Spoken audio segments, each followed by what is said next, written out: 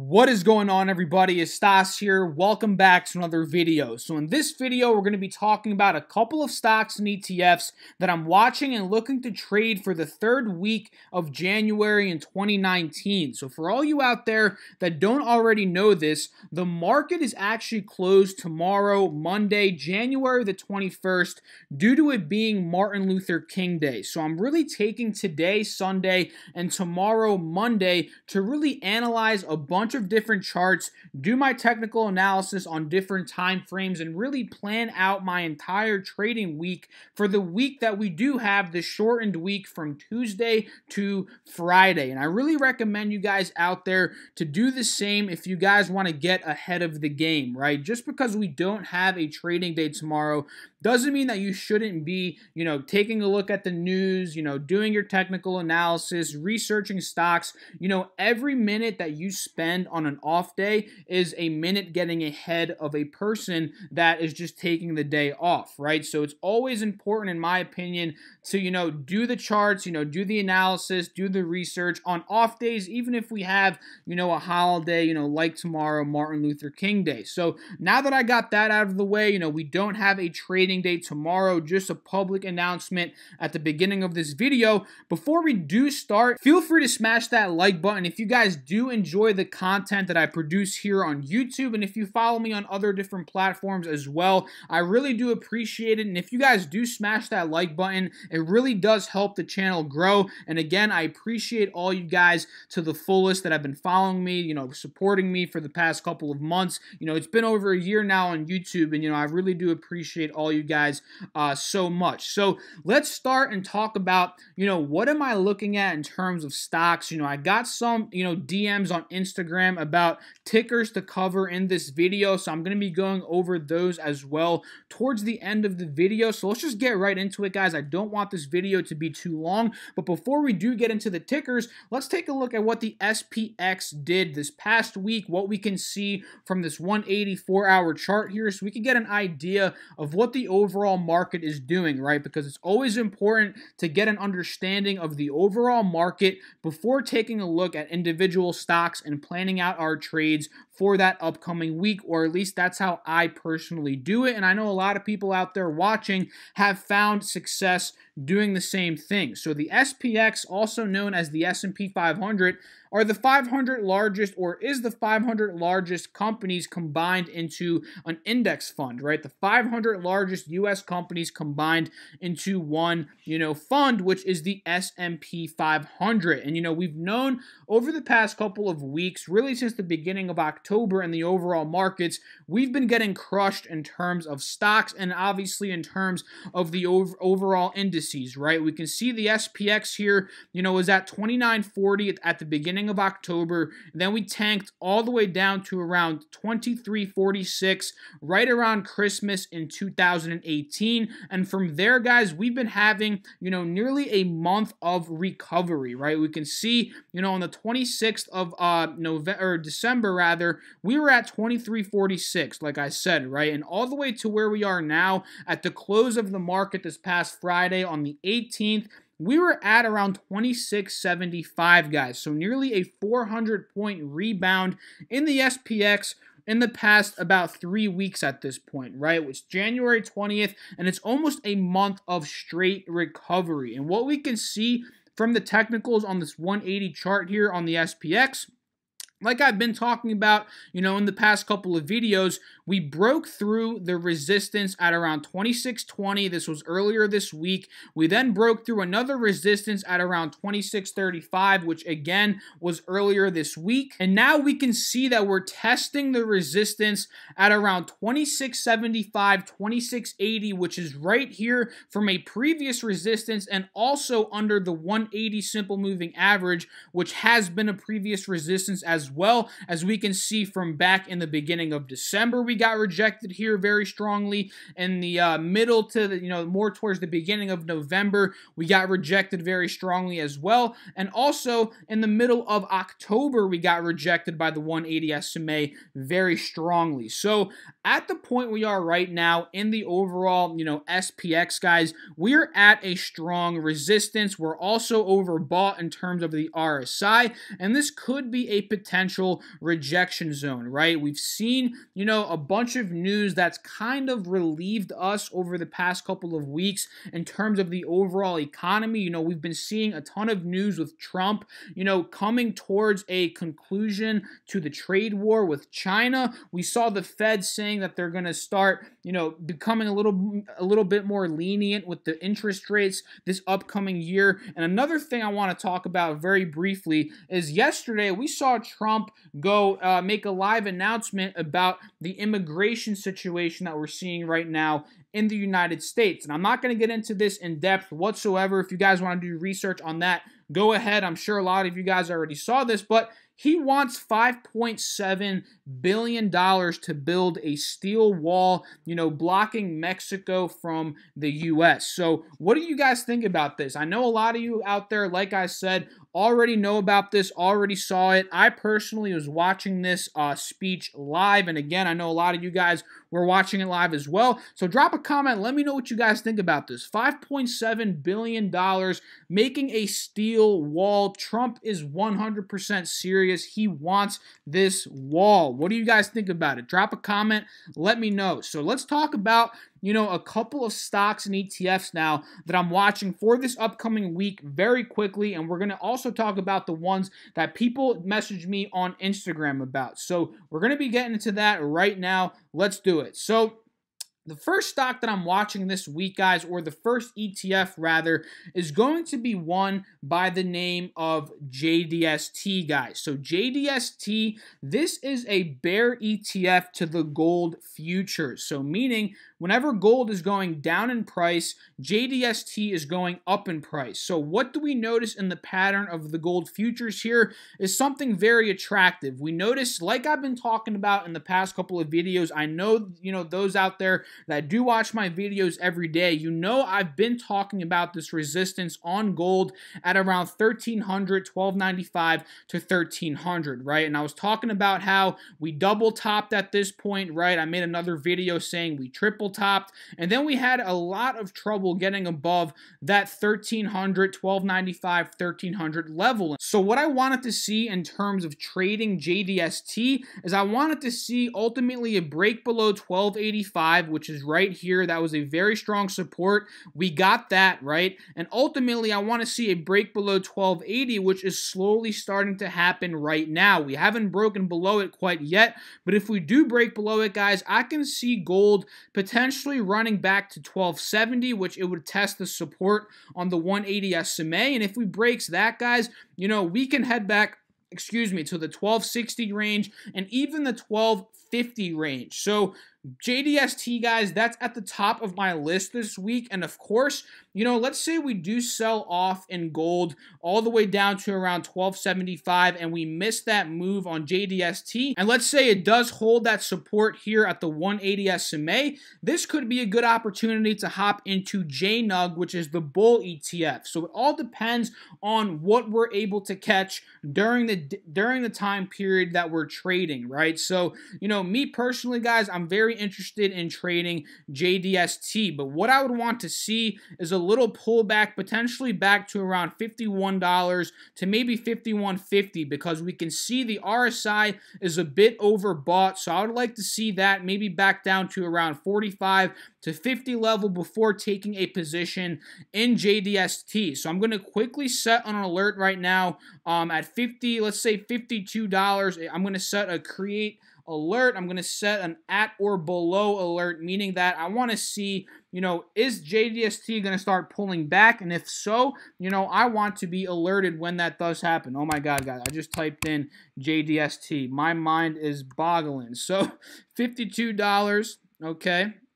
Let's see, if we pull back down there, that would be a good point to buy in my personal opinion, especially since we had, a 10% day. So if we do end up pulling back, I'm going to be looking at the $52.50 range in terms of JDST. So that's the first one that I'm watching, guys. Another one that I'm going to be watching very closely, and this is one that somebody messaged me, on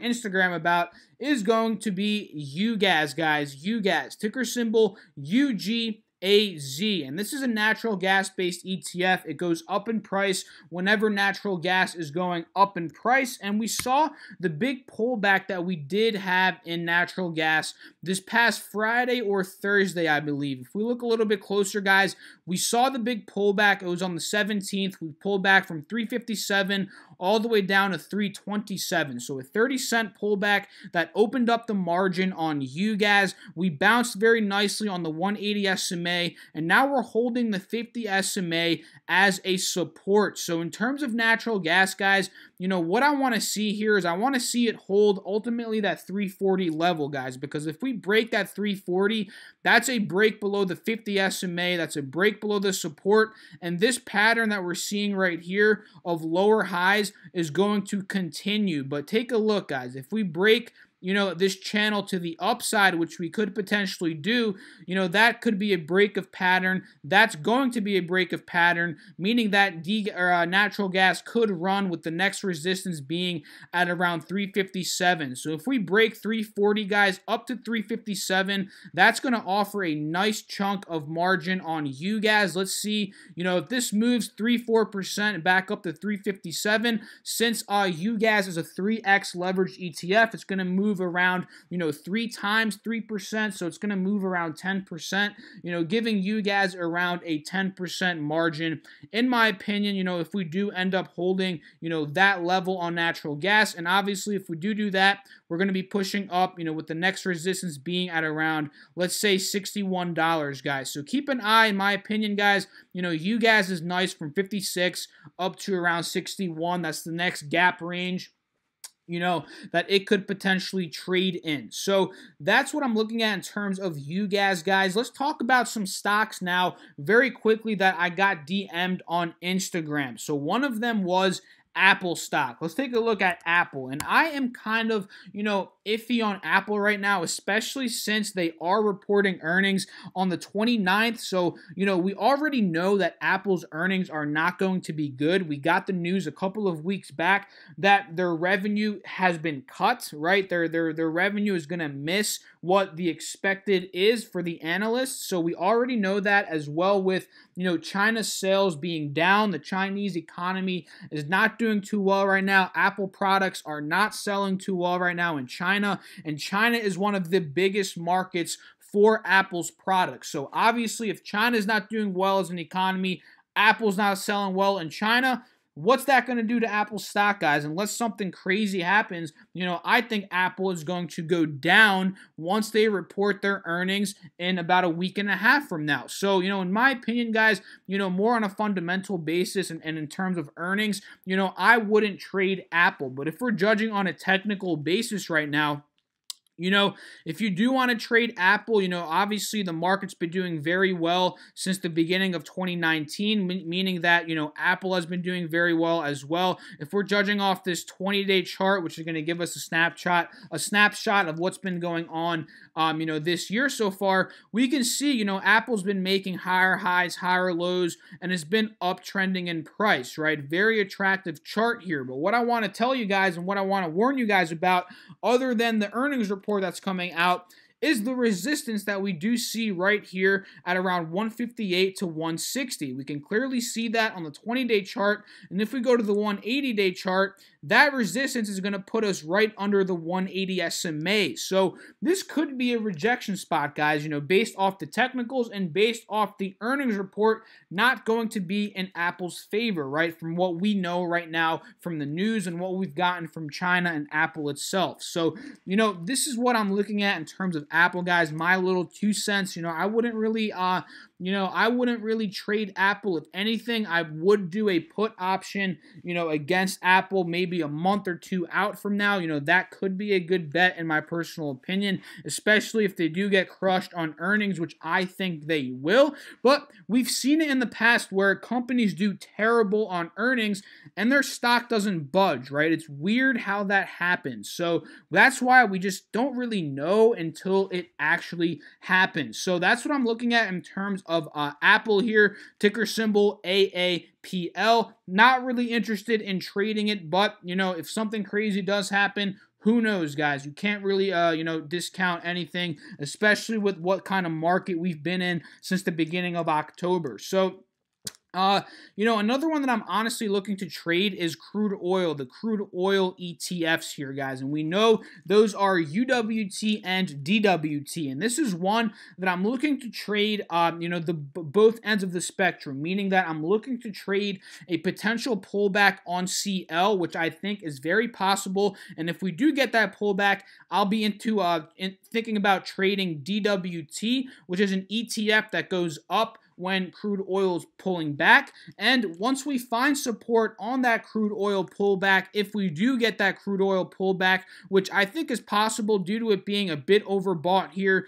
we also pushed up to another higher high, so this could be, you know, a good pullback spot. You know, if we do get that pullback, find support on the 50 SMA again, you know, that is going to be a good entry point for UWT. So this week, guys, the 4 days that we do have to trade, you know, I think it's going to be interesting to see what crude oil is going to do, right? And the beautiful thing about the futures market is that we can actually track what crude oil is doing starting at 6 p.m. on Sunday, Eastern Standard Time, and on Monday, even though the market is closed. So if the market's closed tomorrow, we can still chart this, we can still see what's going on, and we can still plan our trades for the next day, which is why, you know, I like to look at the stocks, the futures, right? Mostly the futures on off days so I can plan my trades, guys. That's why, you know, there's not really an off day, because even on holidays, you can still look at the futures market. Come on, guys, look at the futures market, right? So, you know, that's what I'm looking at, guys. And, you know, of course, obviously, I'm going to be watching it tomorrow. If we do start to see that pullback, that's going to be giving me a sign to go long on UWT if we do end up holding that support. But if we end up pushing back up to here, and then on Tuesday, you know, we start to see that pullback, and we'll be extremely overbought, extremely overextended at that point, you know, that could be a good entry for DWT on the downside. Then if we start to curl back up, UWT entry, guys. So I hope you all understand, you know, what I mean by that. And in terms of inverse ETFs, guys, those are the three main ones that I'm watching, particularly JDST. I really like the pattern of the cup pattern that is slowly starting to form. And now let's talk about another ETF, or rather another stock that got shouted out on my Instagram. I'm quickly going to pull this up, guys, because I'm trying to think of it right now off the top of my head, but I'm actually forgetting. So UPL was the ticker. Let's just take a look at UPL very quickly. What does this offer? Okay, so this is a penny stock. So I personally, you know, all you out there that do follow me on Instagram, on YouTube, on Twitter, whatever you guys follow me on, you know by now I don't trade penny stocks, right? All the videos I make, I'm either trading, you know, larger cap stocks for swing trades, you know, these inverse ETFs, which are priced at around like $20 to $50 for the most part, you know, sometimes the $10, $15 ones, which I don't consider penny stocks, but I rarely trade penny stocks that are under around $5, because me personally, guys, you know, I consider a $3 stock a penny stock. I consider a $1, $2 stock a penny stock, sometimes even a $5 stock a penny stock. I don't know why, but this is just how I view it. So, you know, this one's 99 cents here. It was up 30% this past trading day. We got rejected by the 180 SMA, which is a pretty good sign for a pullback, right? But what I want to see in terms of potentially trading this, but I'm probably not going to trade this, but if you're watching this video, for you that shouted this out, you know, what I would be looking for is I would want to see a hold above at least 90 cents here, because, you know, we saw the 50 SMA. It was a support over this week here of this nice little consolidation. We pulled back below it, and that's when we popped, right? We popped up, got rejected, and now we're trading between this channel, between the 180 SMA and the 50 SMA, guys. We're trading in between it. You know, pretend like we're playing, what's that video game called? I can't think of it off the top of my head. It's like you pull the thing back and you shoot, and you go like on both the sides. You know what I'm talking about? that is what this is kind of like. We're popping up, bounce, now we're heading back. So we want to see the bounce here. Let's see if we can see a bounce here before we start to push back up, opening up a nice entry point, right? So if we do end up seeing that, you know, at around $90 or 90 cents rather, that could be a potential, you know, entry spot for UPL. So that is what I'm looking at in terms of UPL. Another stock that was shouted out on Instagram was BAC, Bank of America. So for all you out there that have been paying attention to the stock market, you saw that the banking stocks, a lot of the big name ones, reported earnings last week. We had Bank of America, we had Goldman Sachs, we had what else? JP Morgan, we had Wells Fargo. The four big ones, some of the four biggest ones, right? They reported earnings, and Bank of America and Goldman did very well, and that shot their stocks up like crazy. We saw Bank of America up like 9% on this day. You can see that massive green candlestick. Just to look at Goldman Sachs very quickly.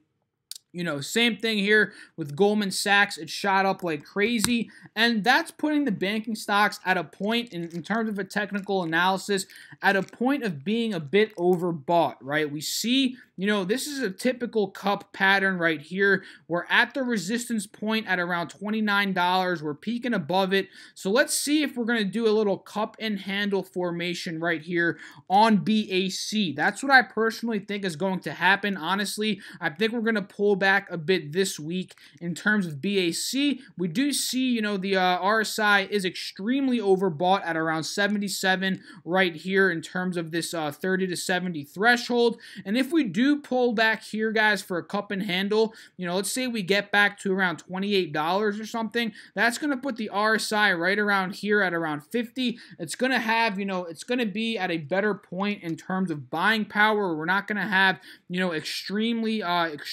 overbought tendencies here like we do have now. But if we do pull back here and slowly start to cup back up, that's going to be a typical cup and handle pattern. And at that point, guys, this could be a good position to get back into BAC, maybe around $28, maybe around $28.50. And from there, you know, if we're getting in at $28.50, our goal to sell should be here with a potential re-entry if we do end up popping out of this resistance. But let's say tomorrow we don't end up pulling back, or on Tuesday rather, let's say we break out of here.